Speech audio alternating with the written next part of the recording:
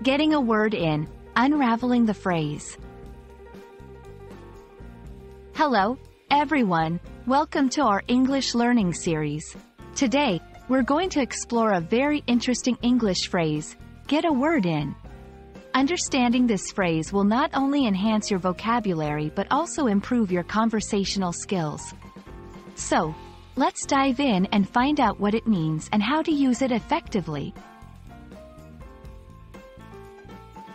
Get a word in is an idiomatic expression used to describe the act of having the opportunity to speak in a conversation, especially when someone else is dominating the discussion. It's often used in situations where it's difficult to express one's thoughts due to the overwhelming presence or talkativeness of others.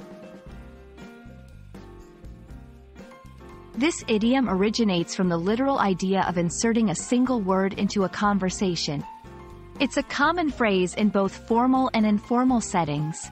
For example, in a meeting, you might say, "I couldn't get a word in during the discussion." Or in a casual chat, "It was hard to get a word in with her talking so much." 1. In a meeting. During the team meeting, everyone was talking so loudly that I couldn't get a word in about my proposal. 2. In a social gathering. At the party, Mark was telling stories so enthusiastically that nobody else could get a word in. Understanding synonyms can help you use this phrase in different contexts. Some synonyms include chime in, have your say, put in your 2 cents.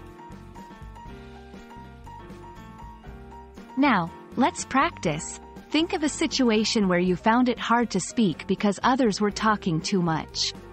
Describe this situation using the phrase, get a word in. That's all for today's lesson on the phrase, get a word in. We hope you found this video helpful and that you'll be able to use this phrase confidently in your conversations. Remember, practice makes perfect, so try using this phrase in your daily interactions. See you in the next video.